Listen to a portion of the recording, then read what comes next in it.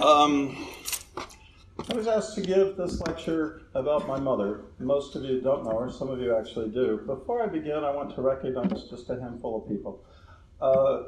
Henry Selby is here. I haven't seen him in 35 years. He knew my mother from way back when, and I'm just awfully pleased that he was able to come.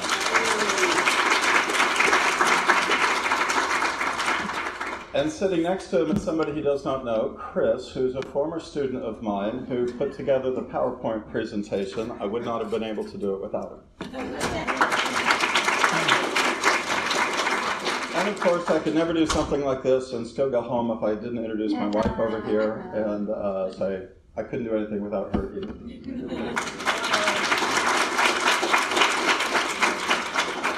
This lecture has a strange origin. My mother was an unusual person. She led an unusual life, and she died in August of 2018. She was 86 years old.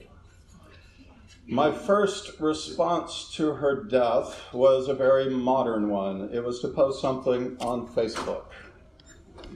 Facebook allows you to share something where you don't have to say 1,000 times, my mother died, my mother died, my mother died, my mother died, as everybody looks at me and feels sorry for me. I could just say it once and everybody could understand. So I typed, my mother passed away, and for the first time in my life, I understood why people said such a euphemistic expression. I have no taste for euphemisms. It always seems silly. What I meant was, she died. So I typed, my mother died. And at that, an emotional wave came over me that is difficult to describe. I was not expecting it. Literally, my words failed me. I was going to say other things, but as I started typing and weeping, I could say nothing more. So I just left it at that. My words have left me. The next day, I could write a little bit more. I said a little bit more. The next day, I wrote a little bit more. I said a little bit more. I didn't say it for other people. I wanted people to understand what my mother was like. I wanted her to understand that I was listening. I wanted her to understand what it meant to me. The post kept building. People kept responding. People came up to me and said, these mattered a great deal to me. My own mother died. My own father died. And I realized that this is a universal expression of emotion that most people, until you experience it, don't fully understand. I didn't understand it. And yet at the same time, it is such a universal experience. It is shocking to us when it happens. It will happen to us all. So I thought I was tapping into something which is more universal than just me and my mother. And I started to think more broadly about the kind of things that I wanted people to understand. One of the things I wanted to understand is something that if you met her, you would have never known. She was a gentle, loving, funny person who just seemed like a little old lady, a pleasant, nice little old lady. You would never have expected that she was a brilliant scholar. You would never expect that she was a groundbreaking figure who got her PhD in the 1960s, for example, who became a philosopher. Who in the world would become a philosopher? Whose career took downward turns and upward turns, and through it all she triumphed and found her own way. I thought to myself, I need to tell this story, so I told it in posts on Facebook. Well, Mary Richardson, I blame her. She said, you should make this a banners talk. And I said, well, I don't think so. She said, no, it'd really be a good lecture. People should hear this story. And I said, well, maybe if the person who's in charge of banners, Brooke over there, came to me and told me what she wanted me to do, I could see if I could do it. So she did come into my office and she asked me, and I said, I don't think I can do this. I don't think I can do this because it's an emotional circumstance. I don't think I can do it because the last time I tried to explain to people, I wept. I was before my class trying to teach, and all I could do was think, my mother's dead, my mother's dead, my mother's dead.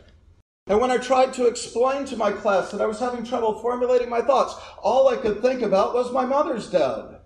And so instead of explaining to them why I was having a little bit of a distracted response, I just wept. I canceled class. I tried to do it again in the afternoon, but I just wept and I canceled class. I walked into my department head's office and I didn't say, "Can I go away for a day?" I just said, "I'm going home." And I left. So when Brooke came and said she was going to want me to talk about this, I said, "I don't know."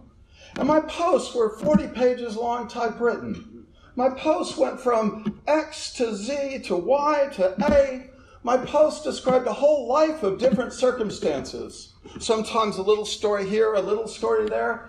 And I thought, there's no way that I can give a lecture which will encapture this. I'm going to forget stuff. How can I do this? So I wanted to say no. And then I thought, I can't say no.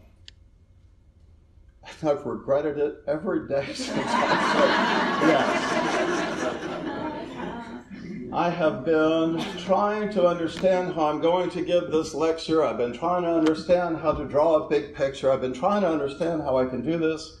And I'm always remembering that my mother was a philosopher.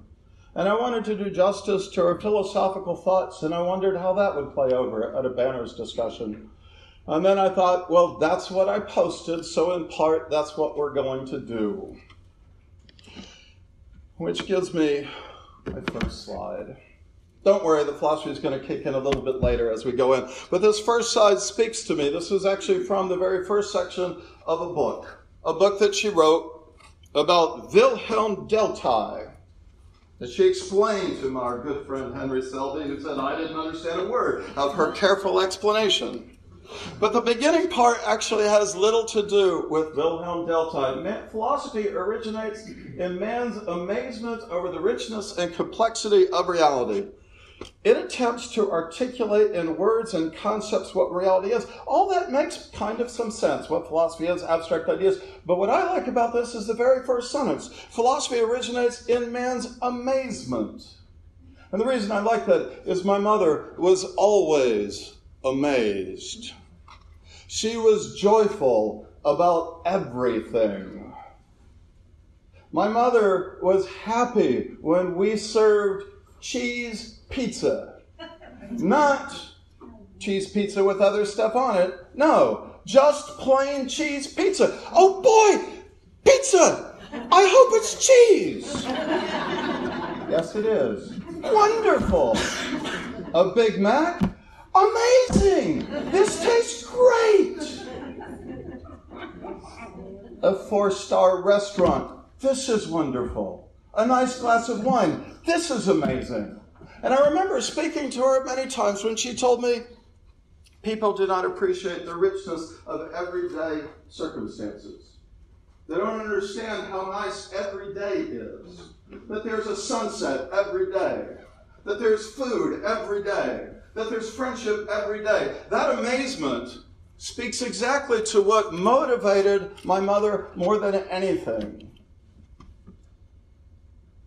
And after that, she says, starting from the recognition that this reality is experienced by all human beings, but experienced in many different ways. Each person's life is different. Each person's way of looking at the world is different. Understanding the complexity of everybody's reaction to the world is where philosophy begins, a kind of amazement. The philosopher tries to find reality's heart, its center, its hidden treasure, the tree in the middle, connecting heaven and earth. That's what this talk is about. It isn't that my mother was the tree. It's that she thought philosophy was the tree. And when Brooke read that, she said, I was really moved by that particular expression, and I thought that is the perfect title for this talk. The tree between heaven and earth. To begin this story, we begin at my mother's beginning. She was born in 1932, August 9th. She had a very distinguished family that I will discuss in a little bit.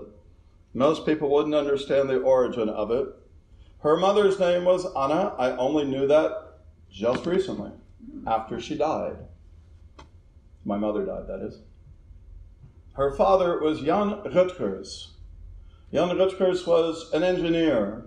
He had a marvelous career as a civil engineer, and he became rather famous in his own right. After Rotterdam was flattened in World War II, my grandfather was in charge of reconstructing it. He was in charge of the civil engineering firm that did it. I have pictures of him, for example, with the Queen, discussing what to do and how to do it.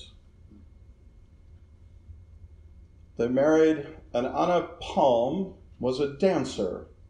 She was a ballet dancer. She was a dancer whose first performance in Holland was in the newspapers, that level of ballet. But there was a problem. And the problem turns out to be my mother. My mother was born, and for whatever reason, I do not know, but I've been curious about it ever since. For whatever reason, a mother's connection to her child never happened. My mother, on her deathbed, wept as she told me, my mother never loved me. She had told me this before. So when she saw this picture, because at the end of her life, I actually went through picture book after picture book, when she saw this picture, she wept. It was all pretend. She posed for the pictures, but this wasn't who she really was. My mother held it against me that I was born. I ruined her career. That's the reason I never knew her name, I assume. And the other reason you'll see shortly. So, a child unloved, born in the Depression, but born in the Depression to a very prosperous family. I love this picture. It shows a little 6-year-old girl who is pretty and happy.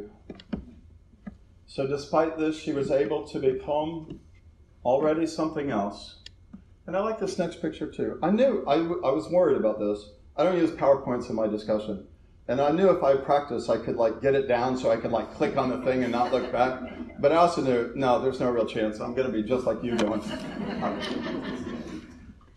This is my mother with a rabbit. What could express the joy of childhood, no matter what happens, than holding a fluffy bunny in your arms? The Great Depression did not affect them the way that they affected many people, but obviously she bore her own burdens in a different way. And the burden was sharpened in just a moment. This may well be my grandfather, I'm not entirely sure, but it shows you this was actually a very prosperous family. Droste is, by the way, the greatest chocolate company in the history of the world. And if you ever have a chance to get their chocolate. And notice they're going to sell you bonbons. This is my mother. This is her cousin, Hardtner. And I'm not exactly sure who this is. This is her aunt, Tante Miep.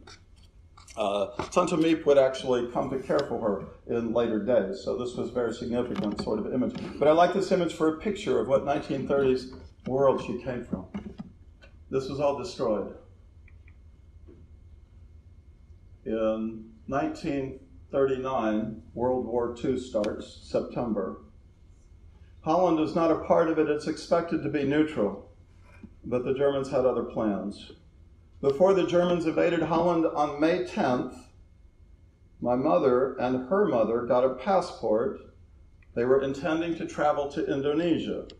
This is, by the way, the first time when I found this passport. It was by my mother's bedside in a tiny plastic bag with a number of other significant artifacts. I had never seen it before. I asked my mother about what happened, and she told me that just before the war started, they were planning on going to Indonesia, where her aunt and uncle had substantial connections.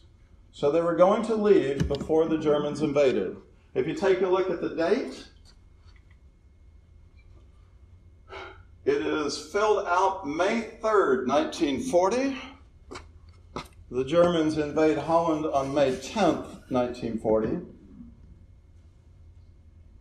and the Dutch fought back more than the Germans wanted, so they responded by bombing a civilian city, Rotterdam, to smithereens. My mother was living in Rotterdam. She was not part of that initial bombing. But there was a follow-up bombing.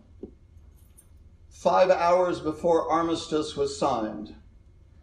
That bombing destroyed my grandmother's house and killed her.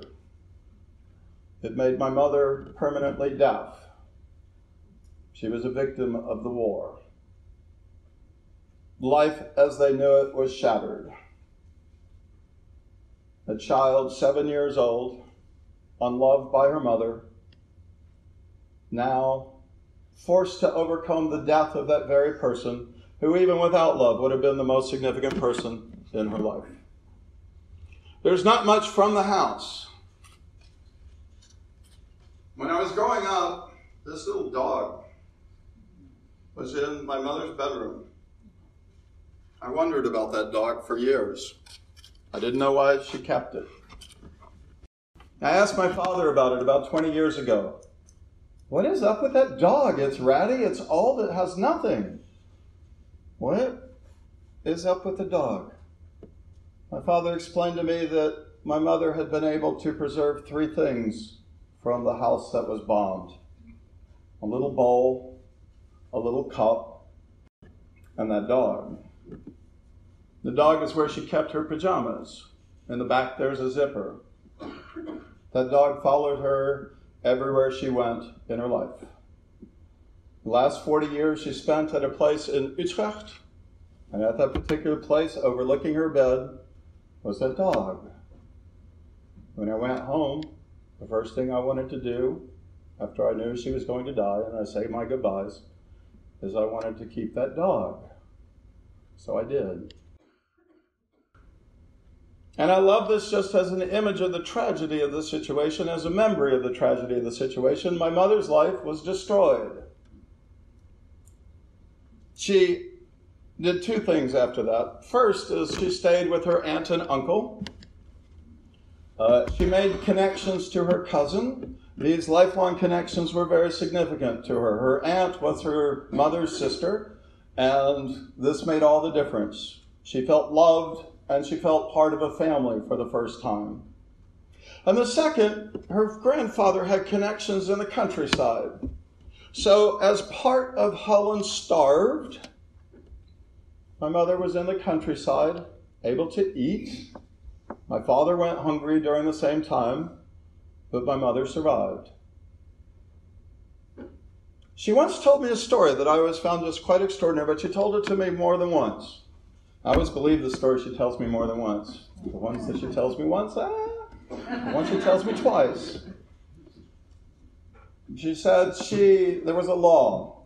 If you were over 16 years old, you were immediately eligible, not just eligible, you were confiscated for slave labor in Germany. So 16-year-old boys would either have to hide or do something else. And as part of the farm that she was in, there were some cousins, not her cousins, cousins of the farmer. They were 16 years old and 17 years old. They were hiding them. They were essentially resistance. But they needed exercise. So my mother was in charge of taking a wheelbarrow out.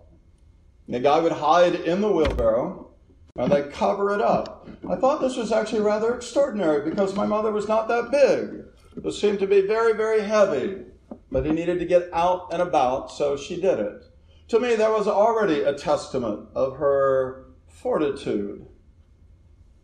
Well, one time she was walking along, and a Dutchman stopped her, and a Dutchman tried to communicate to her, and she didn't want to have the communication, so she tried to wave him off. But he kept going, "It's a nice day, isn't it?" And my mother finally looked over, and you could see the hand of the person that she was hiding. She quickly tucked it in. Then a German patrol came not far behind. It was an extraordinary life.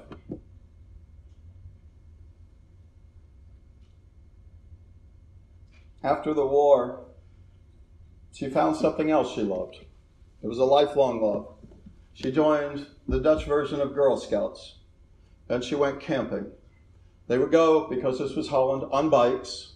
They would set up tents, and they would group in camps, and she loved it. She always loved it. My mother wanted to camp when she was 82 years old. We lived in Leesville. She wanted to go in our backyard and pitch a tent.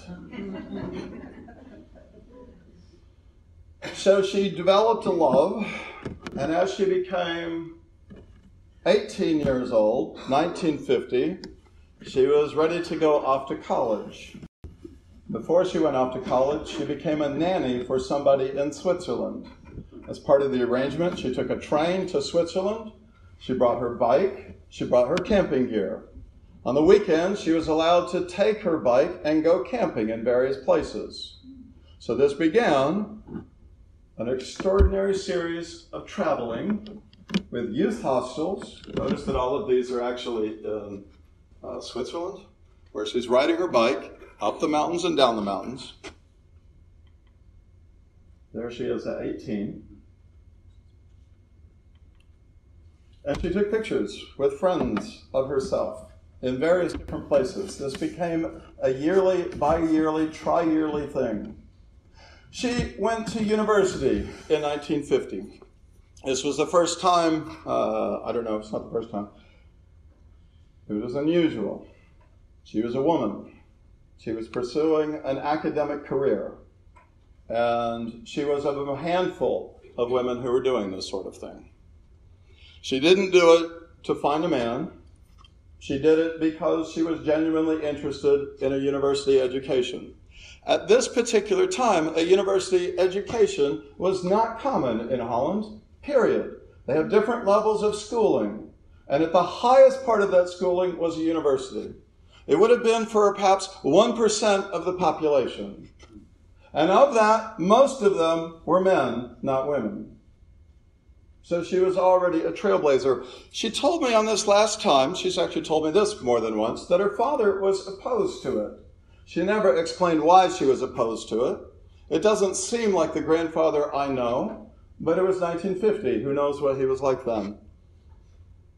He didn't support her, she said. He had cut her off as a result of her decision to go to university. She went anyway. One of many times. She went anyway. She started making some connections there. She made different trips. I love this particular thing. Each trip that she made had a different photo album. So she went to Italy in the summer of 55. She went to Switzerland and Paris, 50, 52. The Dordogne in 56. Bourgogne in 54. 54, there was another trip to France. Every year had multiple trips. Every year she took a train, got on a bike, rode that bike for 200, 300 kilometers. Every year she was stopping 30 kilometers, pitching her tent, going on, taking pictures, pitching a tent, going on. And on that route, this is from her first trek to Belgium with her cousin as well. She's one of the people in the picture. She started to fall in love with history.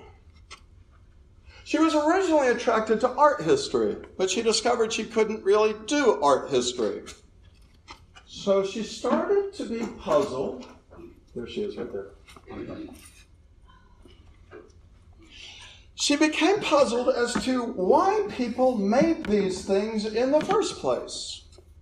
What was it that caused them to produce works of art? What was it that motivated these fantastic cathedrals that were built? Every place she stopped, she found more and more. So she became intensely interested not just in history, but in medieval history, which is where she got her first degree in 54.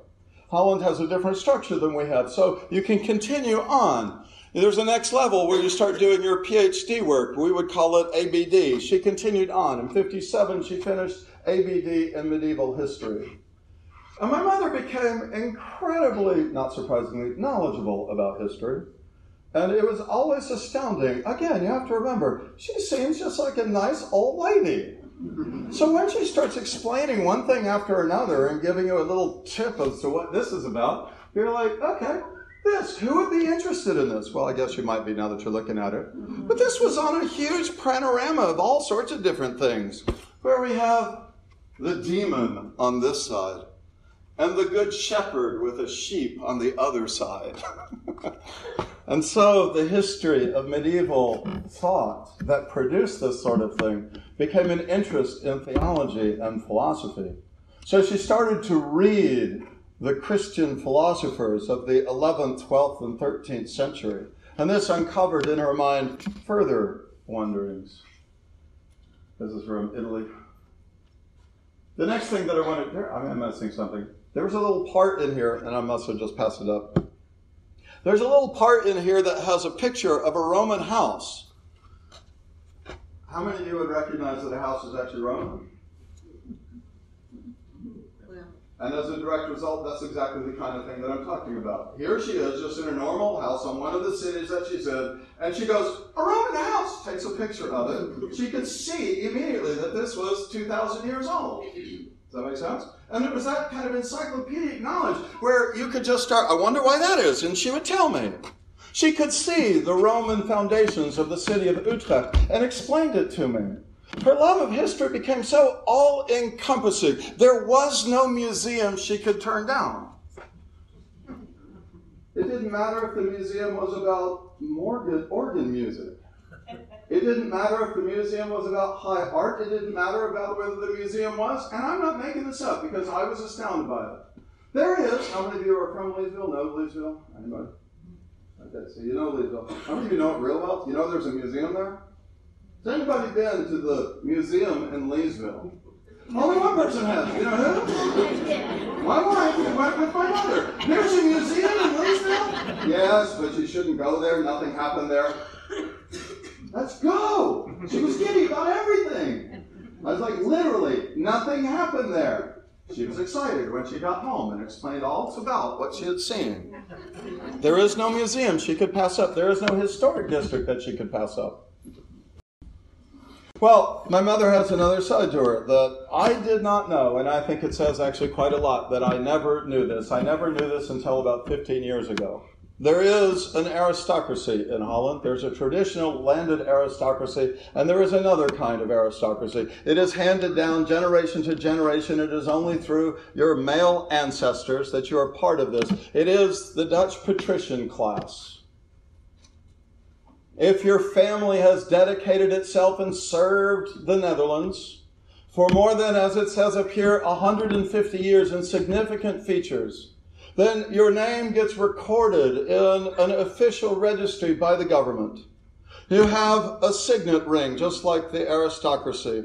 The sort of thing that you would have long ago put into a mail to stamp it as yours. My mother's last name is Wittgers, and it's on the list. She wore a ring her whole life. I really wanted it when she died, but I didn't get it. She had willed it to somebody else, for good reason, but I was disappointed. I'm American enough to not put much value in this. We are all created equal. I probably believe that more than most. And yet, it's just cool. And the thing that struck me about this is, I never knew. My mother never told me. Some people like to pretend that they are better than they are. My mother had the reverse. She never played up to it. She knew exactly what living first class is, but I never knew. She knew exactly the kind of manners that you're supposed to have. It didn't matter to her. She knew which fork to use and which glass to use and all that other stuff.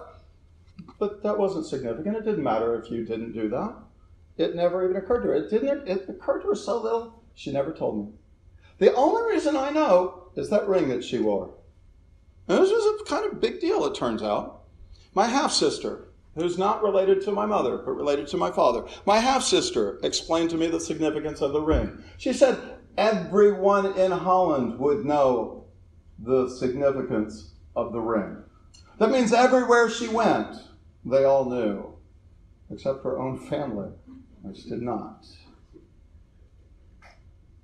She also spoke in Dutch that was highfalutin. I didn't know, because I know the Dutch my parents taught me. So it turns out many of the words that I use are very fancy words that everybody would go, why is it they're using that word? I mean, that's like what a king would use. Okay, well, I didn't know that. And I mention that because my father is from the exact opposite background. My father was dirt poor. He was a brilliant academic, photographic memory, loved intellectual puzzles. And the intellectual puzzles that he loved the most were concerned with literature. He went on a full scholarship to a university, again, when this wasn't done.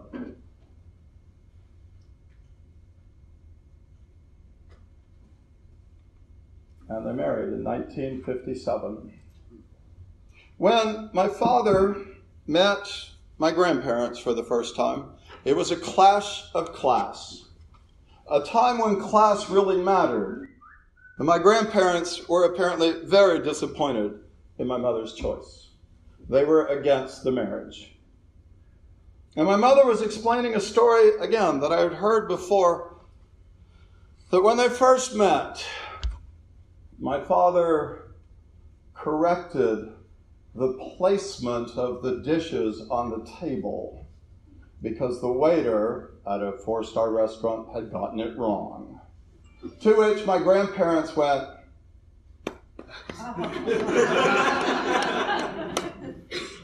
and then one of the courses came out, it was pâté. My father tasted it and said, that's really good liverwurst. Yeah. And my grandparents went, my father thought it was funny. My mother thought it was funny. At the end of her life, she said, that's why I liked him. And my father was actually consistently like that. I inherited his smart-ass sense of humor.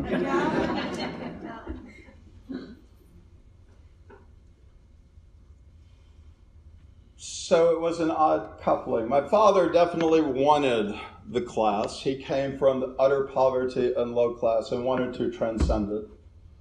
But he liked her as well. He loved brilliance, and my mother was brilliant.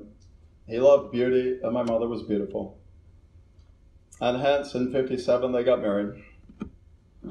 Very quickly, 3 children. Not that quickly. 9 years? 6 years? 6 years. 3 years apart. That's what we look like. Guess which one's me? I'm the little one. My mother, while she was pregnant with me, apparently got the idea for a dissertation. And she always felt kind of guilty about that. She put me off in school as early as she could so she could work. She apologized to me on her deathbed for it. I never noticed. Her dissertation is unusual. It was in history, except it was in the philosophy of history. She read Nietzsche. She was very much intrigued by his conception of the meaning of history, how different it was from other conceptions. And she was very interested in the notion of truth that underlies it. Nietzsche doubts the existence of truth at all. She is what we call a postmodern philosopher. Sometimes people can take it in some directions which make no sense. My mother's view was that everything is an interpretation, a way of looking at the world. There is no truth because there is no objective feature that we can finally all reach where everybody knows. Everybody is giving their own interpretation. Nietzsche's vision is actually very similar to that, so it's not surprising to me that she was drawn to Nietzsche's work. But it became and evolved into this interest not just in history, but in how to understand the meaning of history. She began teaching at St. Stephen's Episcopal School in Austin. The times were very different, however. I always love this particular feature. My sons went to St. Stephen's in Austin as well, and I looked up one of the old yearbooks from 1968, and there she was, only it didn't even give her name. Mrs. Dr. Frances Bulhof. Because women don't have their own name. They get their social status from who they are married to. 1968, but the times, they are a-changing. In 1969, she got her dissertation and completed a degree in philosophy. They know how to do it, I have to admit, in Holland. So, this is their actual dissertation. In Latin. With a wax, I was going to put that up, but this just came off. With a large wax seal by the rector of the university. I don't know if that's going to stay. The gods are with. Okay. I hope that stays in. In the beginning, there was another culture clash, and I want you to remember the little passage that I wrote about the meaning of life. And I have to admit, I'm a philosopher, but I don't do that kind of philosophy. The questions I ask are very different. Kinds of questions I ask turn out to be something like this by a guy who taught me. Whoops, there's our trip to there, made the front page. Oh, shoot. I told you I was going to forget stuff. I like this story. We came to this country in 1966. My father was a visiting professor at the University of Texas. It was only supposed to be 1 year. He had met somebody when he was in school. And this person became the chair of the department at Texas in Germanic languages and invited my father over. They liked him so much they kept extending it, but we had no idea that this was what was going to happen. So my parents treated it as they treated apparently everything. Again, I didn't know this. They traveled. They traveled like crazy. They went in their first year in Texas. They went from Austin to Corpus Christi to Mexico twice, to Big Bend National Park, up to Lubbock, over to Huntsville. Yes, we went to see a rodeo in Huntsville, Texas, the prison rodeo. Because if you're in Texas, you need to see a rodeo, apparently. This just falls in line with the kinds of things that my mother had been doing all along, traveling and seeing, studying and learning, viewing the world from different perspectives. But what are you to do in the age before social media? You want to share your world with the people back home. So you make a scrapbook. And you put the addresses of all the people that you want to see the scrapbook on the front page. And then you scratch out the person who sees it, and they mail it on to the next person. And that way everybody sees your pictures and your commentary. But of course, like Facebook, you have to have commentary. It can't just be pictures. So we get this. Austin is hopeless provincial. Well, I guess she didn't quite understand what America can do in 40 years. But it's not provincial anymore. But she loved her time there. And she valued it intensely. Even in the beginning, she says, I love the quiet and the fresh air. Okay, there's no quiet and there's no fresh air anymore either. It looks very different than that picture. But at this part, she laughs because she knows somebody who is from New York, and they came down and they said, this is downtown. And the person from New York just went, oh, you're serious. Anyway, so... Well, philosophy has two different paths. One is called analytic, the other is continental. Continental tends to ask the big questions, gets mystified by the world, plumbs the depth of the maze, creates the maze so that you can plumb it. But there's another side of philosophy. It's called analytic philosophy. It begins with the suggestion that, in point of fact, there are no philosophical problems. All of them are simply avoidable by clarifying language. That if you're just clear about what we mean by what we say, we can see that there is no thing to work out. Analytic philosophy dominates philosophical departments from its inception, really, in the 1910s, especially in the 1930s with a school of thought which is called logical positivism. Anytime that you imagine, for example, that science has evaluative points and data, and that all questions are answerable in terms of the data, you are beholden to logical positivism. That is their view. It permeated philosophy departments, and it permeated science departments. It permeates the way we think about the world. And one of the originals turns out to be, oh, I forgot. I told you. But I'm on a roll, and what's more, I'm running out of time, so this is kind of weird. On the way back from Holland, we all went to Holland for my mother's PhD. On the way back from Holland, we decided to visit Cuba. Okay, we were hijacked. We were hijacked by a 90-degree turn between Florida and Houston. I remember this vaguely. There are flashes that I remember, and there are significant events from the trip that I remember, but my brother apparently remembers the 90-degree turn, and he thought, this is not right.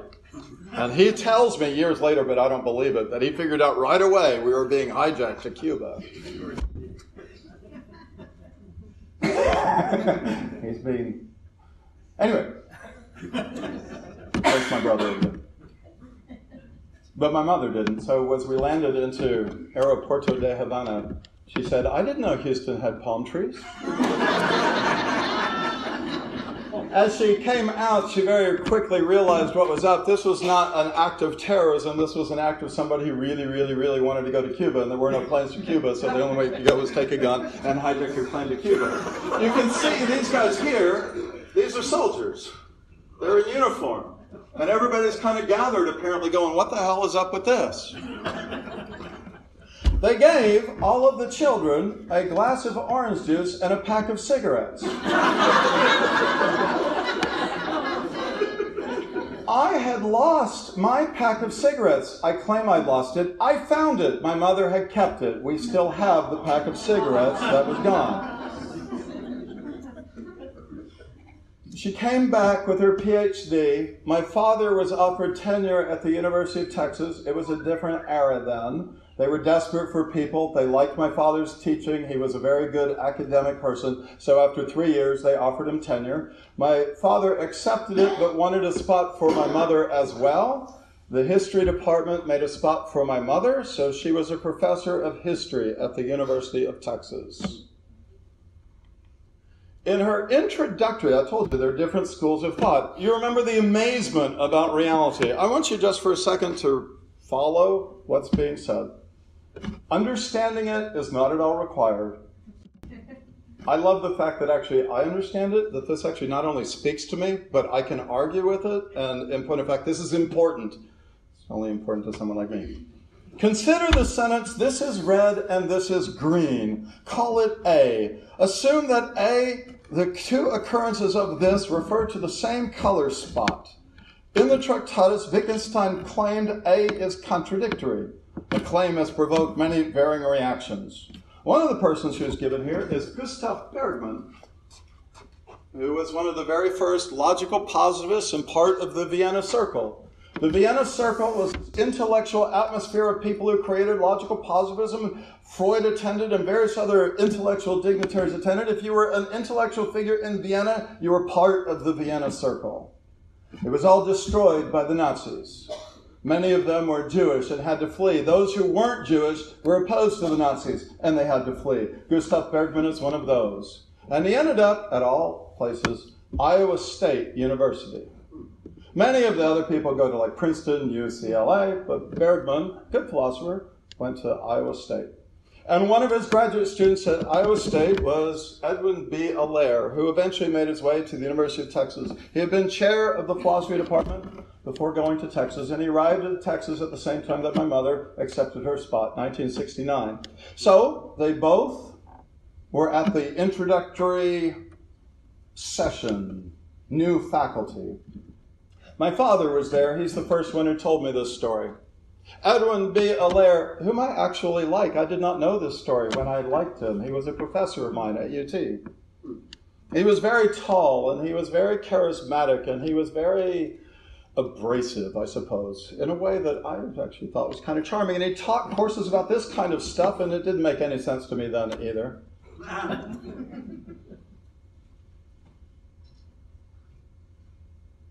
He stormed up to my mother at this introductory thing and said, "What is a woman doing in philosophy?"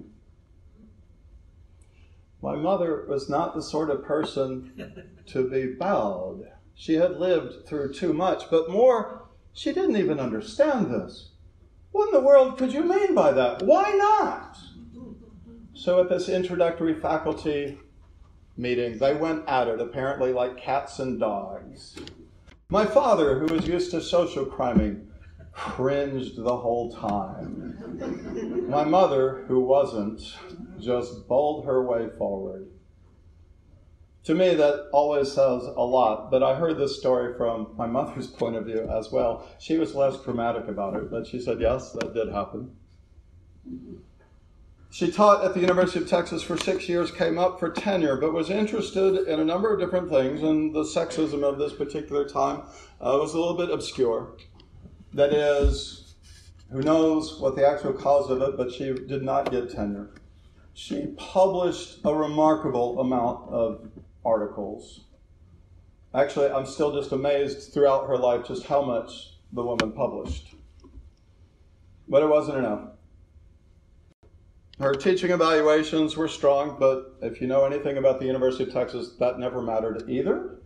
So it was unclear. I think ultimately it happened to this. My mother was interested in an interdisciplinary field, the mixture of philosophy and history. She was doing not history, but the philosophy of history. What does it mean? Why are we studying this? How is history supposed to speak to us? And it turns out there are various different attitudes towards that. And as she pursued her interest in the notion of interpretation and how it intersected with history, the history department said, that's not what we want. So they let her go. The way the tenure works is if you don't get tenure, you have 1 year to find a new spot, and then you are terminated. 1977 was not a good year to be terminated. Well, first I have to give you this slide. This is me at a happier time. 1976. Christmas. Can't beat Christmas. My mother's job loss plunged us into financial insecurity. She was really unable to do anything else but academia. She wasn't easily able to go someplace else. But universities had constricted in a way that we didn't fully appreciate. I didn't appreciate it. That is, universities had expanded dramatically in the 1950s and 60s. It had expanded for a variety of reasons. There was a lot more wealth in the country, so a lot more people could afford to send their children to college. A lot of people thought of college as the way in which you make social progress as well. You improve your class standing. So instead of 1%, instead of 10%, the number of people who were going to college was larger and larger. It's still increasing today. And in the 1960s, the war took place, and so people had an extra incentive. If you are in college, you get to avoid the draft. And so many people went to college just to avoid the draft. So there was a huge explosion of need for professors. But by 1977, that had entirely collapsed. And in 1977, all the people who were there at these various schools had tenure. There were no spots that were open. And instead of having a trade where you have pages and pages of openings, good jobs, you had 4 pages, almost all of them temporary. The jobs for philosophers, which is literally what the magazine is called, collapsed. And it was at that time that my mother started looking for another job. She searched and searched. She was like second and thirds. She never got the top billing. So the first step of the destruction of my family took place in 1977, as we now tried to live off my father's income, which turned out to be not that great, because Texas didn't pay that well either. If you look at the picture, you can see my oldest brother. He's just about to leave. He transgressed some rules of my father's, and my father kicked him out. A traumatic situation for an 11-year-old boy. Then my middle brother, he left. He went to university up at the University of Rochester. It was too expensive to bring him down, and he wasn't really interested in coming down either. So I hardly saw my brother. When I did, he went off with his friends. Then in 1981, my parents informed me that they were divorcing and that they were leaving to go to Holland. I never actually realized that this happy family, which I consider myself a part of, completely blew up. So that 5 years later, there's just me and my oldest brother. He came back. when my parents left to go to Holland. I didn't realize that until I was posting these things, and I started to think, how strange. I think it's still strange. But my mother went to Holland. My father went to Germany. My father was offered a great job. And that's why he went. He started a new life with a woman who would eventually become his wife. The University of Texas, as I said, didn't pay well, but they would pay well if you did one thing. If you got a job offer from someplace else, the University of Texas would match it. So the standard way in which to get a raise was to get your salary matched. So my father produced. My father, knowing the game, I told you, he's a climber, knowing the game, produced 3 really top-notch articles in 1 year and kept producing. And then he went on the market. And he got an offer from a German university to set up a Dutch program. My father was teaching Dutch at the University of Texas. And the offer came in, which was at that time $80,000 as a salary. Well, the University of Texas does not offer $80,000 to professors, not in 1970.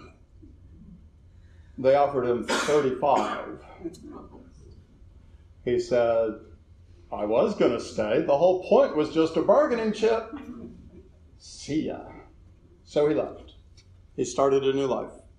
He started a new life with a new family. A couple years later, they had my half-sister, Francine, whom I love. My mother started a new career as well. The new career began with a book on Willem Dilthey. I pronounce it like my mother did this.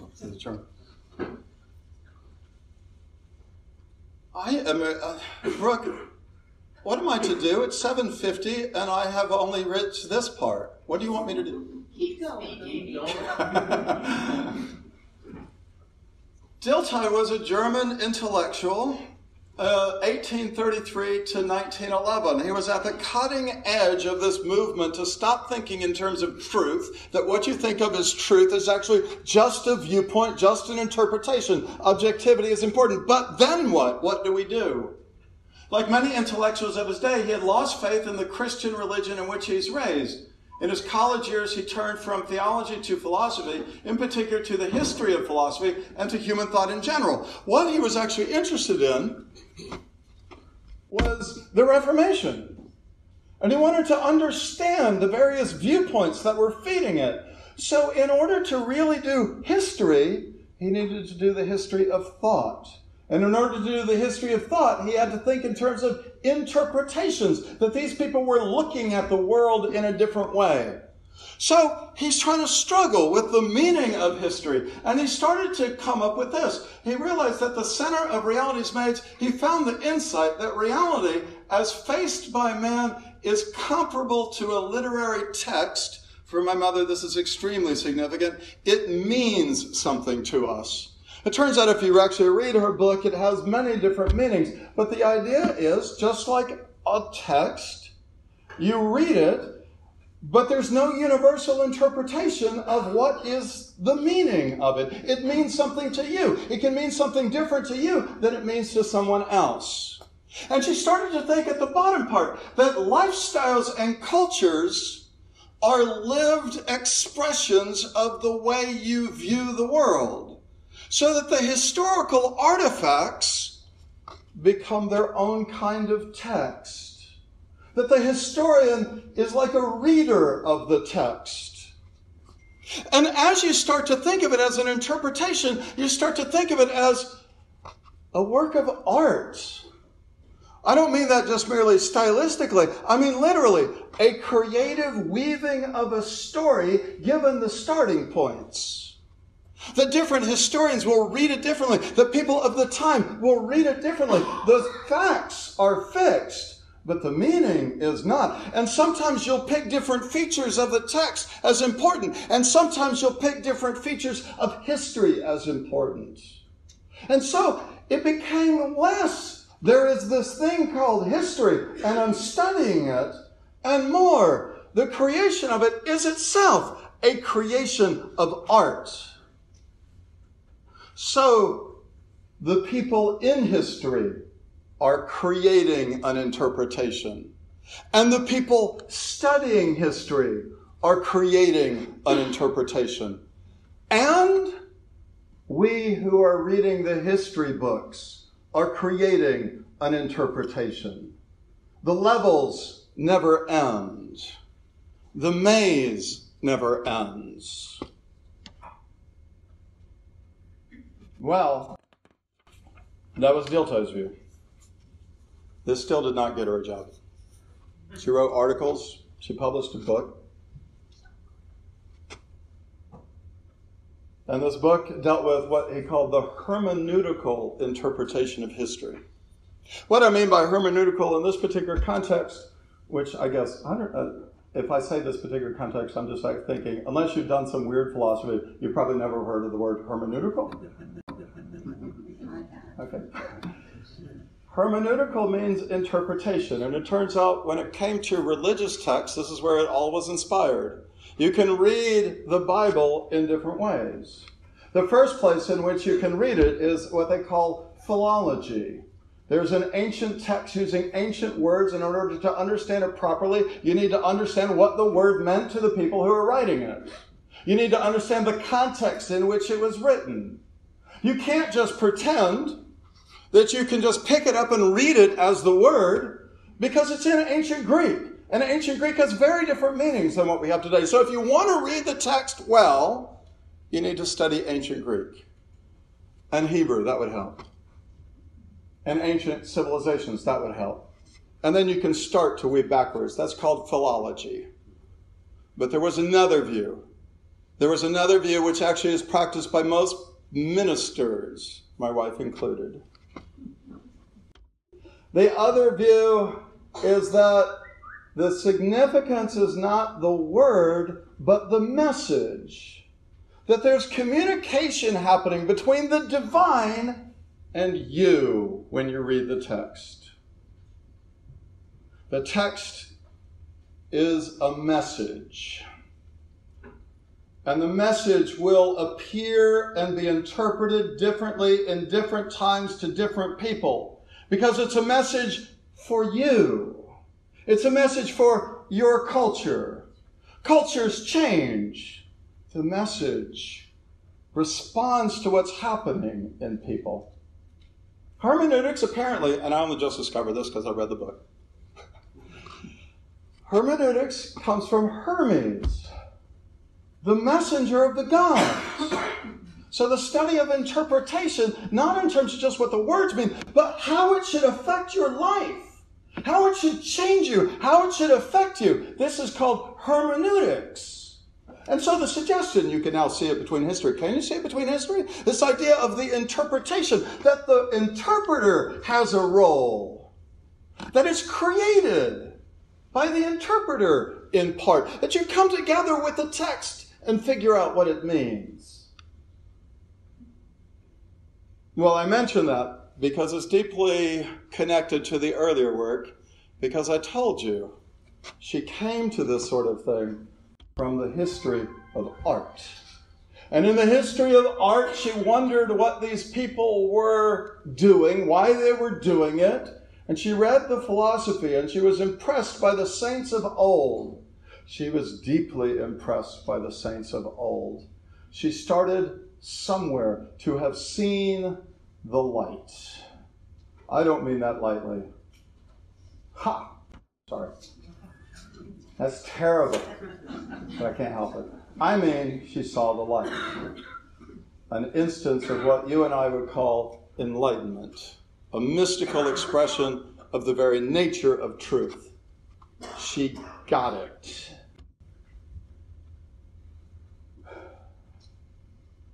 But in 1957, she had married my father.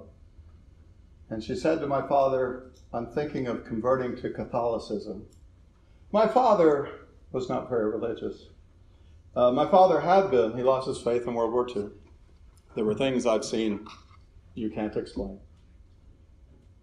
So when she said this, my father fell out of his chair. What the heck is going on? My mother did not describe this with any regret. My mother described this literally on her deathbed as, this was a path not taken. In a strong sense, she's going to come back to it. She did come back to it.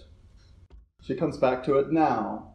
She had no regrets. She made the choice that she wanted to make, but it was a path not taken.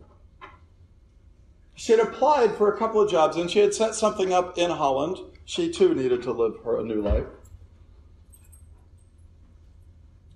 She had 2 positions that were available, so she was going to split her time. But she had applied to the Catholic Theological University of Utrecht, connected to the University of Utrecht. And in that, they said, no. They said, you are overqualified for this job. You have 50 publications, 2 books, published in German, published in English. We're just looking for somebody to teach this course and this course. You are overqualified. To which she responded, shouldn't I be the one to say whether I'm overqualified or not? They agreed, she should be. Then they called her back a little bit later. We can't give you the job, you're not Catholic. It is the Catholic Theological University, after all. But my mother wrote a letter to them. She wrote a long letter. And in this letter, she explained her Catholic leanings. These were more than just leanings. So we can read in an interview that she put out after the newspaper. In 2006, there's a newspaper, it's a national newspaper in Holland called Trouw, which means faith. It's one of the big 3 newspapers in Holland. And they had an article which was called Useful Thoughts. And the question which was asked in the article is, how is philosophy useful in your everyday life? The response to which was probably not what they were intending. But she gave an intellectual history, and she gave the same intellectual history to me long ago. And she gave it on her deathbed once again. Because on her deathbed, I knew that there would be an element that would happen which might be missing. I knew, at some level, she was likely to still be Christian. At some level. But I knew that nobody else was paying attention to that part of her. She had been part of a spiritual growth group which was focused on Eastern thought. That's part of the story. They weren't Christian. But I knew my mother had converted to Catholicism after this. And I knew she had never rejected it. And I knew she always enjoyed attending church. She took communion in church. So I asked her, are you Christian? And her response was classically philosophical. No. Well, yes. And the significance, I think, of that is in this history, there are a number of different levels of this. I started my studies with medieval philosophy after many wanderings, including an anti-metaphysical period. I became increasingly interested in metaphysics in recent years, by which I do not mean to say that I returned to our traditional metaphysics without more. I am now looking for a metaphysics that is of this world, where the divine in this world, and in which place time and transitoriness take a positive place. What strikes me about that is, even in 2006, she's referring to the divine, but she wants the divine in this world. This is actually what struck her so much about the saints of old, that they had been touched by the divine, that made sense to people in the Middle Ages. A saint actually communes with God Almighty. Not the rest of us. A saint. They're special. Why? Only God knows. But they're special. And my mother loved that God was present in this world. She loved the artifacts that were apparently imbued with a divine nature. She loved God being part of this world. Translated into our metaphysical tradition, this would mean that truth and good can be realized in us, and therefore in this world, not by doing good things. It's not about you being moral, but by realizing in yourself the idea of the good. The idea of the good is very, very Platonic, which he immediately mentions. The form of the good, the very nature of goodness itself. You can be transformed by that idea. It can shape you, change you, make you spiritually grow. You become better as you have this divine, mystical interaction. You become transformed. And hence, Plato essentially said the same thing. Contact with the idea of good makes you a better person. This is all the kind of thing that she would have been thinking in the early 1980s. Plato, Plotinus, who's a Neoplatonist from the early 100s, the medieval Christian philosophers, the very saints that she was reading before. And then her thought moved to a new place between 1980 and 2006. The Kyoto philosophers share the same idea, namely the idea that there is something like spiritual growth, a deep transformation, and hence, just as contact with God can do you good, you can also communicate in a variety of other ways. The message can reach you through a direct interaction with the Almighty, or through texts, or encounters, or abstractly through beauty and goodness with the good, the beautiful, the true. Yonder. I like this word yonder because my mother was actually speaking this in Dutch, and she uses an ancient, weird word, which we would normally think of as further, but we use further, so the translation was yonder.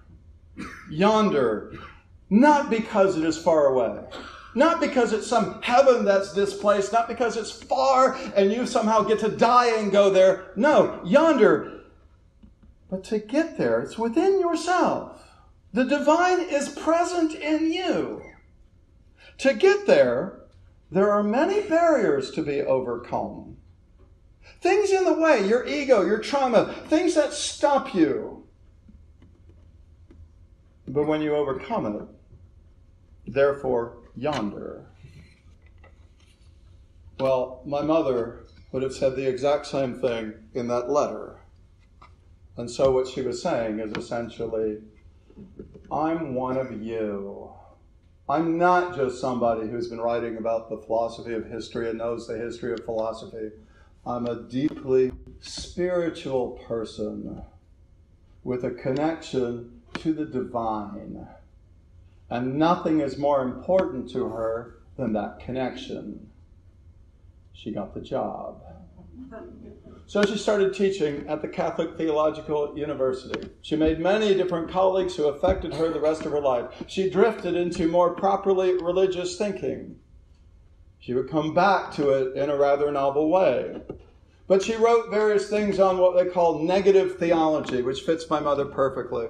It fit my mother perfectly because she's very suspicious of truth and reason. She doesn't think that reason can find the truth. Something irrational might, just like the saints of the 11th and 12th century. And so, you study God by saying what he is not. Any attempt to capture his nature within words is wrong. God is not good. God is not bad. All of these are human concepts, human constructs, and you cannot capture the divine in human constructs. And yet it's still shocking, isn't it? God is not good. Negative theology, defining it in terms of what it's not. Well, what to do now? I like this particular part of the story. She started working on a new book. I went to Holland. I went to the land of my birth.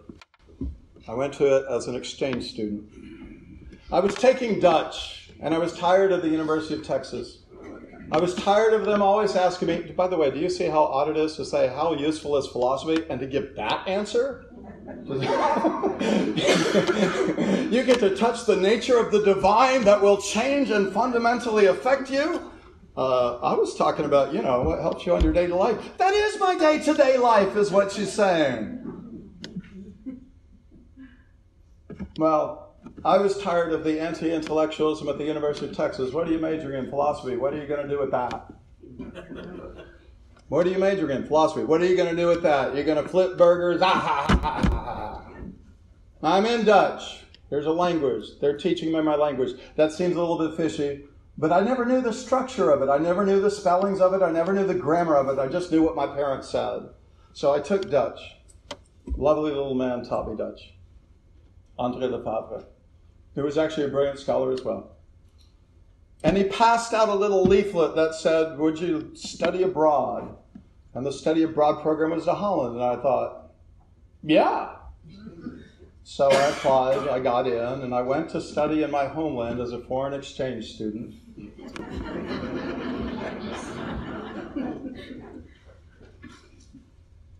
So I spent a year in Holland, and it was at the same university that my mother was teaching. I got to meet her at least once a week. She fed me, of course. That's what mothers do. And we had conversations. I'd already gotten into a little bit of philosophy. I wasn't very good at it yet. And we continued these conversations for years to come. But she told me that her book, Freud and Holland, there she is in her little office. Being an academic, right? I mean, this is an action photo.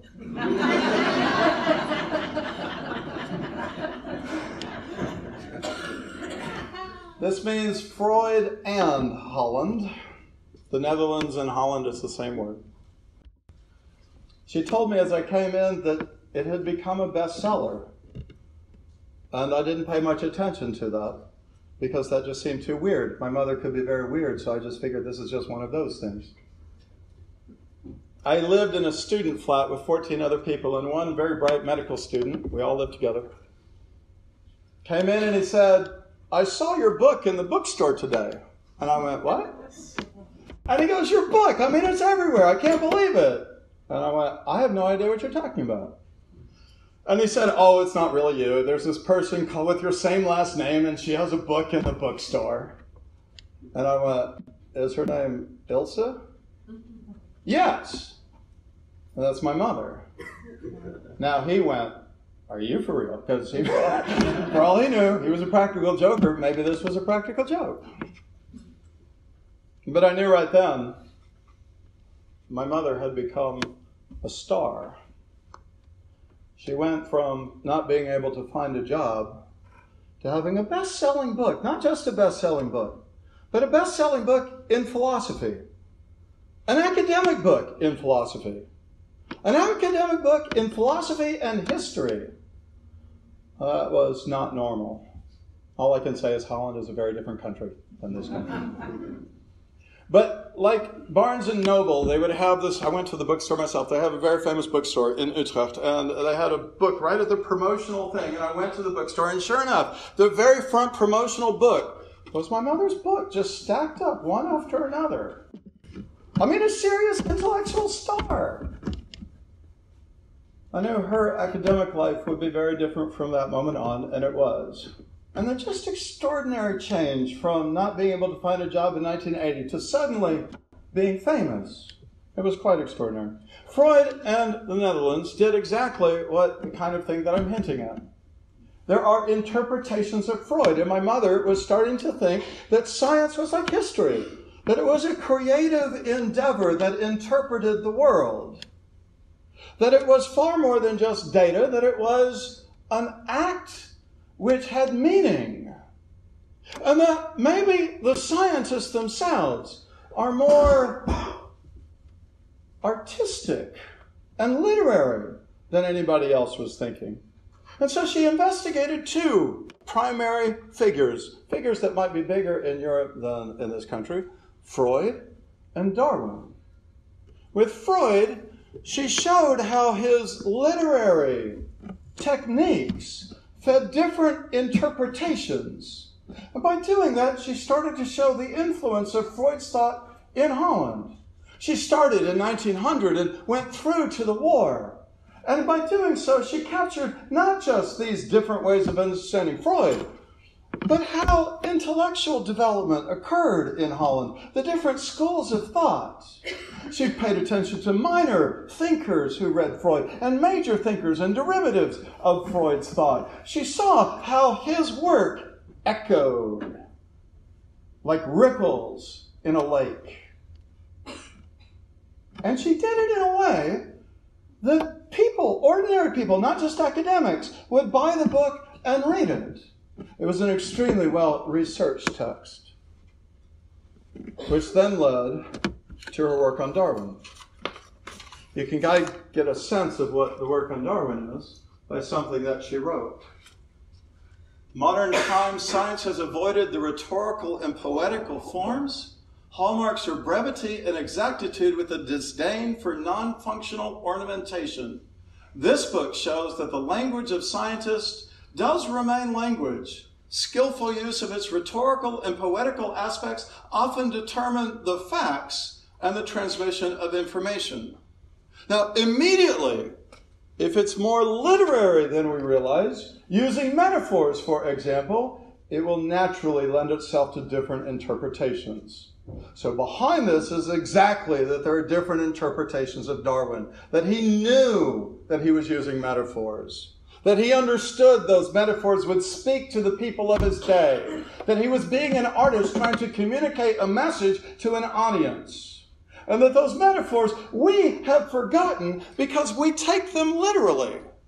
We think about natural selection, for example, forgetting that Darwin himself refers to it as a metaphor. He refers to it as a metaphor because you have artificial selection. And so you're saying it's kind of like that, except instead of people choosing, the forces of nature, put that in scare quotes, are choosing.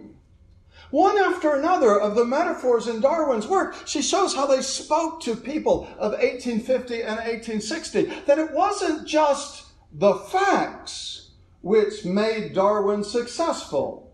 It was the literary aspects of his work. Darwin, in The Origin of Species, my mother wrote, a literary masterpiece. And then she breaks it down further. The importance of language in science has ontological implications. This question about the nature of reality. Science can no longer be considered an action performed by a speaking subject on a mute object. Does the creative role of language in science mean that human beings create the world? She rejects that. Just like Dilthey, the facts in some sense are fixed. When you're a historian, you can't just ignore them. So too with the world. You can't just ignore it, but you weave together a story. So the author emphatically rejects a conclusion which would degrade nature to a mere malleable material at the mercy of human beings. A hermeneutical model for the relationship between knower and known is suggested. A creative interaction between reader and text. I love this particular part. The reader's responses actualize the text's meaning. The text doesn't mean anything unless somebody's reading it. It's just scribbles in a book.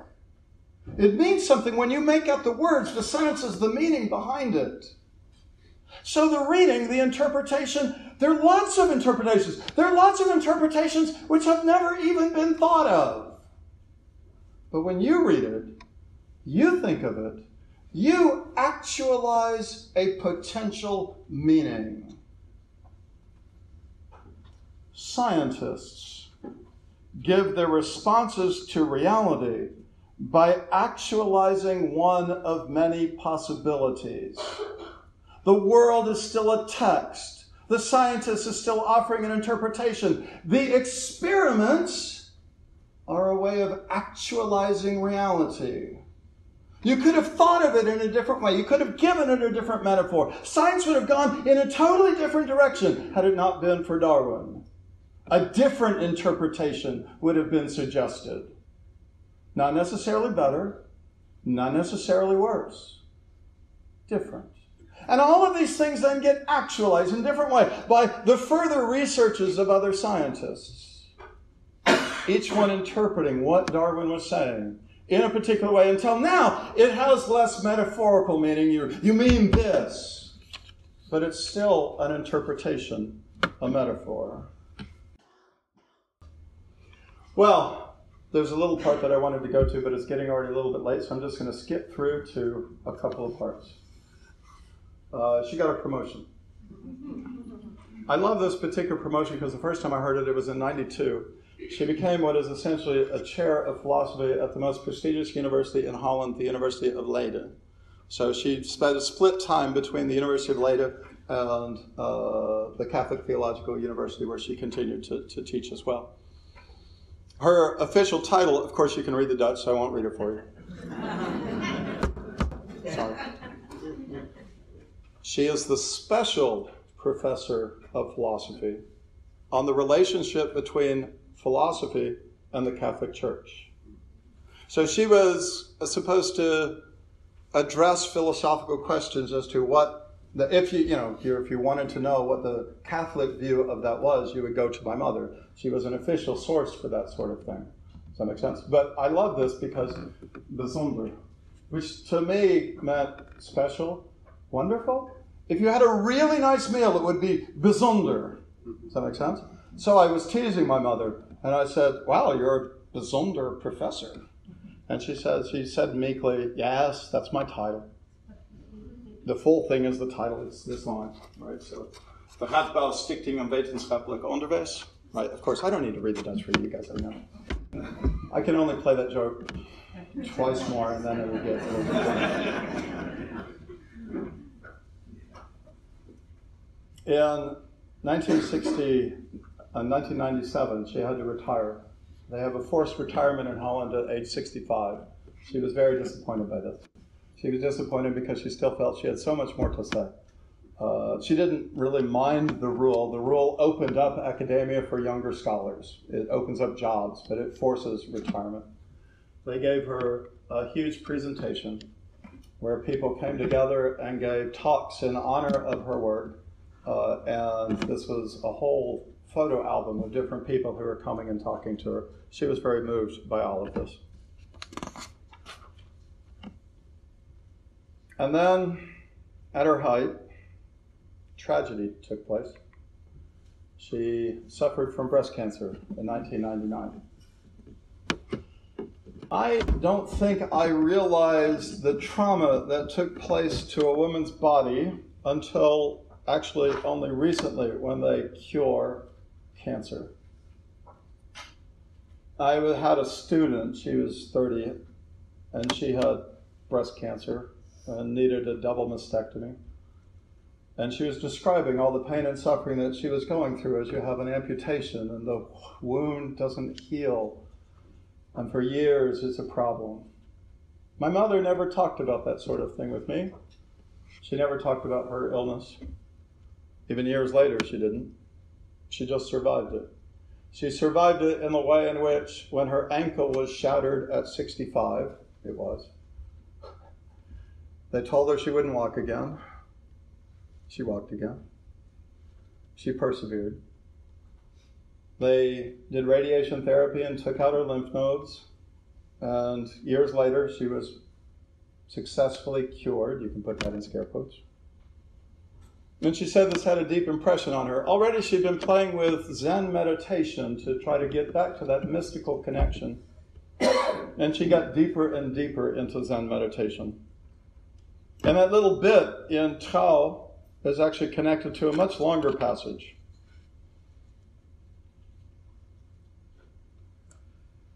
And the first thing she suggests is that philosophy can get rid of your hang-ups, but that's not what she's interested in. She's interested in this yonder. I'm going to actually skip to that to get to. And so she still is connected to this notion of spiritual growth. Just as contact with God can do you good, we've already seen that before, but it's significant.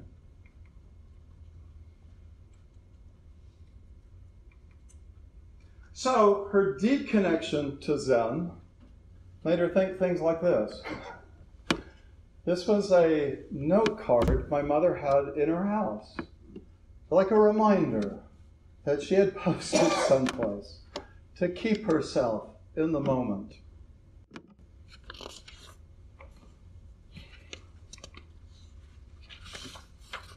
In 2011, just after International Women's Day, the University of Leyden decided to honor women full professors who had been part of the university. This is the Senate room of the University of Leyden, where actually only full professors were allowed to even enter. They do honor well in Holland. But normally there are 100 men up on the board and only one woman.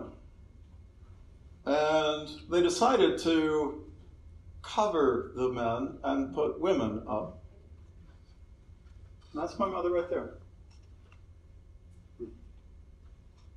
One of the older ones who's present.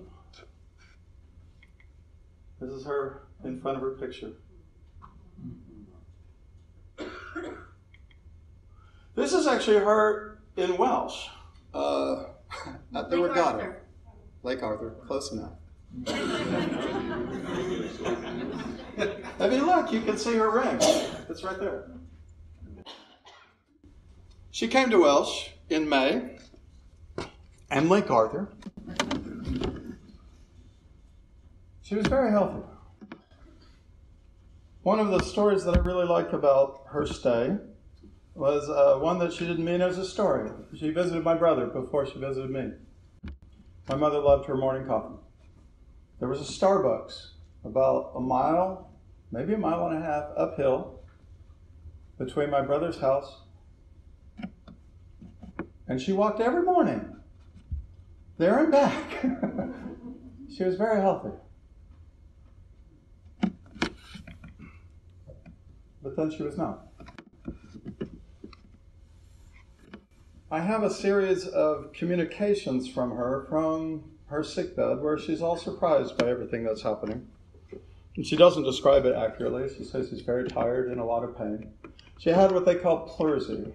Pleurisy is inflammation of the lining of the lung. It's very painful. She meant to just go in and get it checked, but when they took some tests, they decided to keep her. She never actually got home. They didn't know the cause of the pleurisy. It can be caused by a virus, it can be caused by bacteria, it can be caused by cancer. It was a symptom, not a disease. It's not fatal, just very, very painful. They poked and prodded her for several weeks. They took biopsies, they gave her antibiotics. Nothing seemed to help. They did not find cancer, they did not find bacteria, they did not find a virus. They wanted to do more tests to try to find what the cause of it was. She decided she didn't want to be poked and prodded anymore.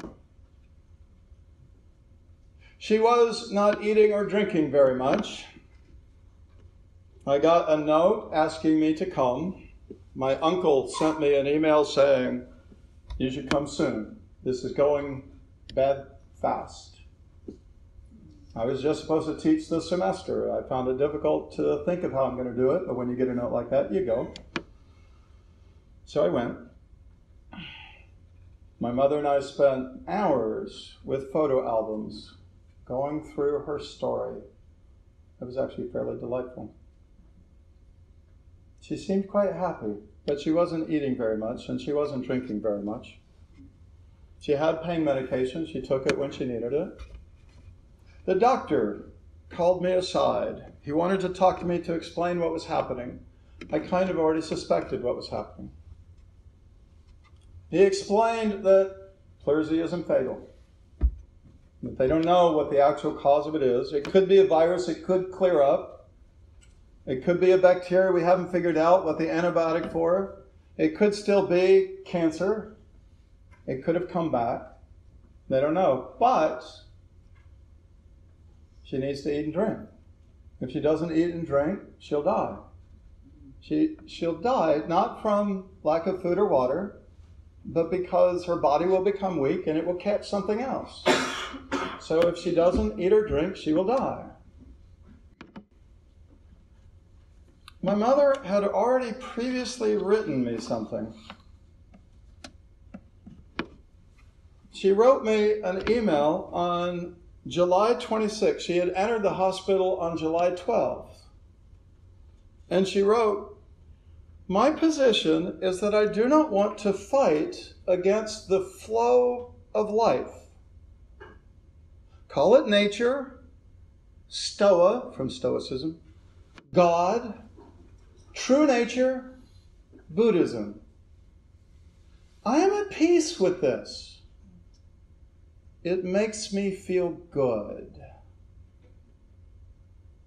When I read that, I thought my wife, Freudian slip, my mother, true Freudian slip, my mother had chosen the path that she wanted to go.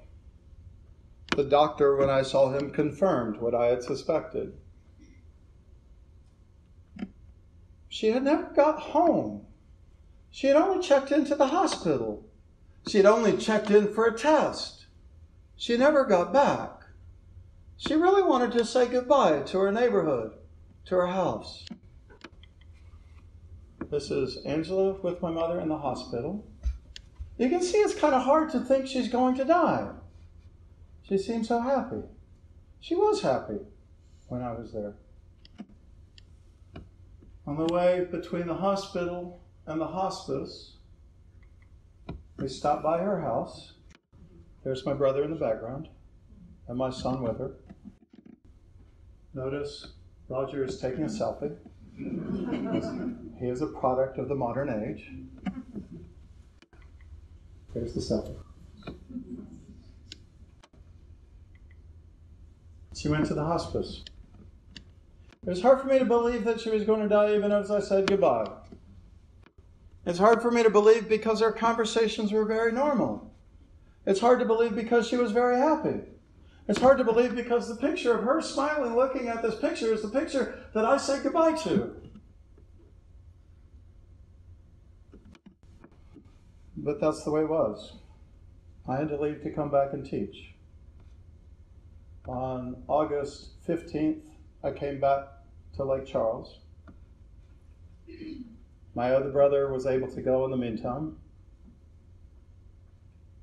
6 days later, she was unresponsive. And on August 26th, my brother's birthday, my son's birthday, on August 26th, she died.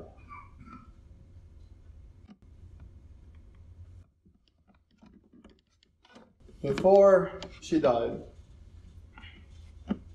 she gave an interview, not right before, she gave an interview with, and I find this a little bit weird, it's in Dutch, DreamNet. My mother continued to travel. She went to India in her 80s for 2 months to practice Zen meditation with a master. She was really serious about this stuff. She went, while she was in her 80s, to Siberia too, but that's another story. When she came back, they asked her about her experience. And she said, the question was, what did you learn when you went on this retreat? In this retreat, I realized that dreams come from somewhere, from the other side of rational thinking. You normally live largely in a world manufactured by concepts. The world as a dream. This is an illusion. We think about it through these concepts, but for my mother, these concepts were false. To get to the truth, you have to experience. But to get to the truth, you can't use words. It's irrational. It's beyond reason. So in this state, I perfected this. A dream from which you can awaken. Awakening is a form of letting go. The atmosphere of my dreams in the retreat was a kind of like present absence of the ego. What we call ego death in the study of Buddhism. You lose yourself. You become one with the world. During the retreat, I got a stronger sense of free at last, of letting go. I experience that now as I get older during the day. I notice that letting go also from good things can be nice. I experience that openness in dreams.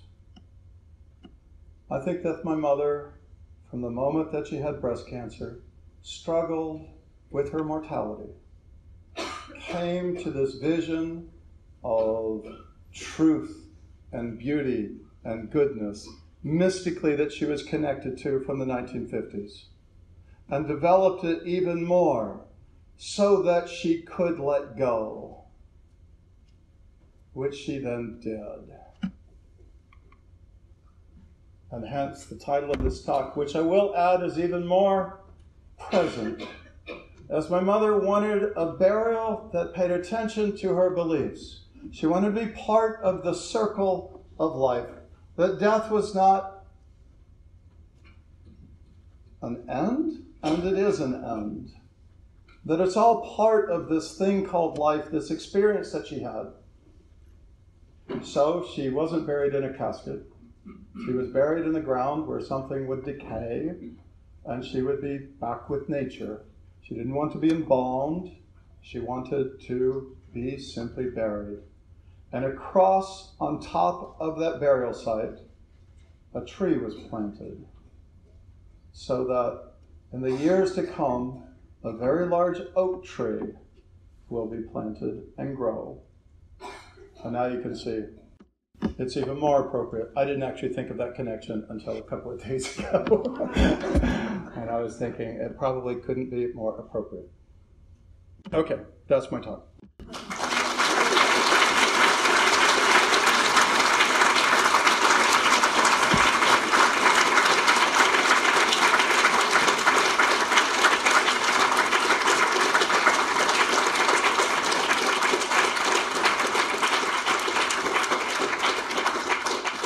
Do I need to take questions, Brooke?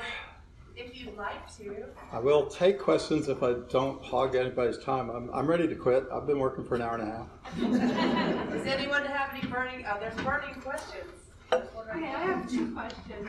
Thank you for sharing your mother with us. Thank you. First of all, did she ever talk about what she thought about moral relativism? And second, did the Vatican ever comment on her work, or did she ever have any connection with the Vatican? The two good questions. The first question is, she was not a moral relativist, but she was a, kind of like, think about it like the text. The text stays in place. It is fixed. Okay? But the different interpretations are significant and varied. And each person's interpretation is their experience of their life. Does that make sense? And hence, she had a great deal of tolerance for a wide variety of different cultures and peoples. So it might look like it is cultural relativism, but through it all, she thought there's this goodness that is manifesting itself or can manifest itself in various people. She had seen the worst of life, but I never asked her directly what she thought of, other than she would have gone, horrible, terrible, that sort of thing. Does that make sense? As to the second one, my father once said, I don't think the Catholic Church knows what they're getting. By that time, she had definitely left the church. She had converted, but she never was at home with like the church part of it. She loved the thinking and the philosophy and the divine that was present. She loved the original scholars. When she first converted, to me this is still a funny story. I was astounded. She had never expressed anything like this to me before. And I know my mother was very anti-authoritarian. That's part of her drive against truth and reason, is that people keep beating each other over the head with this concept of truth, when it isn't truth, it's just a belief. And so I said, are you seriously telling me that you think the Pope is infallible? And she said, no, I don't think that. And I went, I thought that was part of being Catholic. And she said, well, that was a modern edition. And I went, modern edition? What are you talking about? She said, well, I was reading the saints in 11 and 1200, and that claim was never there. I'm looking at her puzzled. And she said, yes, the Pope, because again, she's a historian. The Pope, as he got less and less power in this world, he used to have armies and things like that, as he had less and less power in this world, he claimed more and more in the other world. I'm going with the saints of old. Does that make sense? So, in one sense, I'm sure the Catholic Church did not know the full depth of it. On the other hand, the Catholic Theological University. This is a real seminary. This was something that accepted her fully. She published works with many of the monks and professors who was there. They knew who she was. Does that make sense? And they knew she was a master of the material. And they went, this is who should get this particular position. So I'm not sure the church knew, but anybody who was connected to the university would have known. Is that helpful? Yes. With their standpoint, I say moral, not moral, but religious philosophy, what did you think of Thomas Aquinas? I'm sorry? Thomas Aquinas. Thomas Aquinas. Thomas Aquinas was a Christian saint, and I'm not sure what my mother thought of Aquinas. I never heard her speak of Aquinas well. Let me put it that way. She was more drawn to, and forgive me for the Dutch, I think it's, in English it's different, Hildegard van Bingen. Okay? She was drawn to Meister Eckhart. She was drawn to the anti-rational vision of Catholic truth. We forget, and my mother pointed this out to me, we forget when we read what Catholics believe, that in point of fact, the Catholic tradition is very rich. And you have to do certain things to fall out of bounds with that. And so there's a whole mode of thinking which is very different than the rational sort of things that you might have been told. Does that make sense? And so as a direct result, she was drawn to these other figures that were giving her rich spirituality. She wanted this non-rational connection to the nature of the good itself. She thought she got it from them. So I never heard her say a bad word about Aquinas. I know she knew it well, but I never heard her say a good word about Aquinas either. She really did like the name of the rose, by the way. Yeah, I did too. So in the name of the rose, the philosophy in the name of the rose is apparently top-notch. She actually taught medieval philosophy using the name of the rose. Yes? The note you showed from late in her life to herself at home. Yes. She wrote it in English. Yes. Does that mean anything? That means my mother was a really complicated character who didn't even know what language she was speaking in.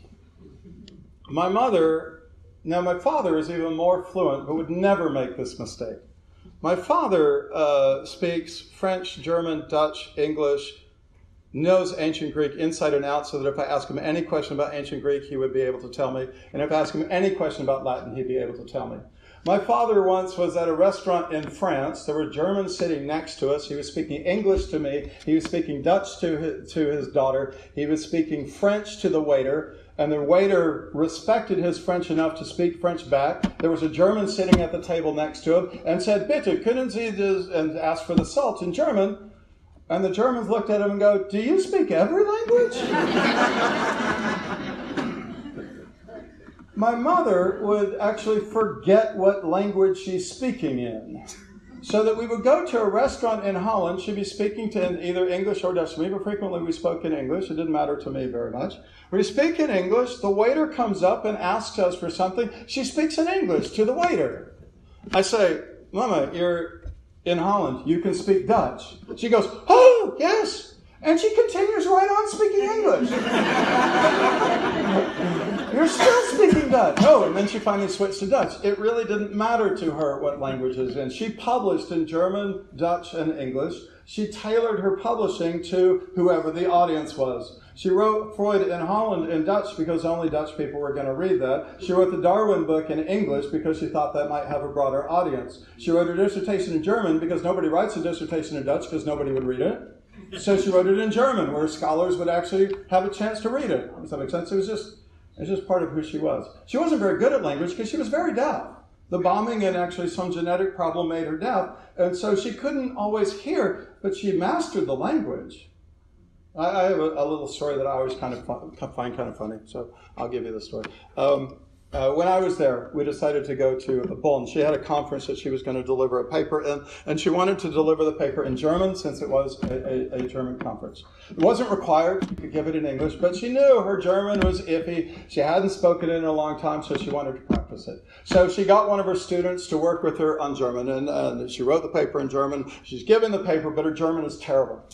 And so the student says, I know you're all sympathetic because the German's terrible. You're all going, "She speaks another language? That's good enough for me." But her German's terrible. So the student goes, "Are you sure you have to give this in German?" And my mother goes, no, I don't have to give the thing in German. I keep on working on it. And after miserable German, the student goes, are you really sure you don't have to give it in German? And my mother finally dawned on her, oh, you're saying my German isn't good. Okay. But that did not stop my mother. She was undauntable. So she started to work on it even more. Okay. So we go to Bonn. She's worked on her German extensively. We go to Bonn, which happens to be the birthplace of Beethoven. I don't have to tell you guys that. You always know that. And we want to go see the birthplace of Beethoven. So we go trying to find it. We can't find it on the map. So my mother decides to use her hard work German and says to the first person who comes by, Bitte, können Sie mir sagen, wo das Beethoven Geburtshaus ist? And the person just looked at her as if she was insane and kept walking. I thought that was hysterical. Because I knew exactly how hard she had worked on this, and I thought it was funny that I'm a terrible son. I thought it was funny. But true to my mother's nature, it didn't. She laughed, and then she just asked the next person. Undaunted. Does that make sense? Other people suffer from anxiety. My mother had the opposite of anxiety. Nothing stopped her. She married who she wanted to marry. She went to university even though she wasn't supposed to. She got her PhD at a time nobody got her PhD. She did philosophy when women didn't do philosophy. She got a job at a Catholic university when she wasn't Catholic. She was told, don't apply to this. She applied it anyway. She married who she wanted to marry. She lived how she wanted to live. She died how she wanted to die. That's amazing. And at that, I think I'm done.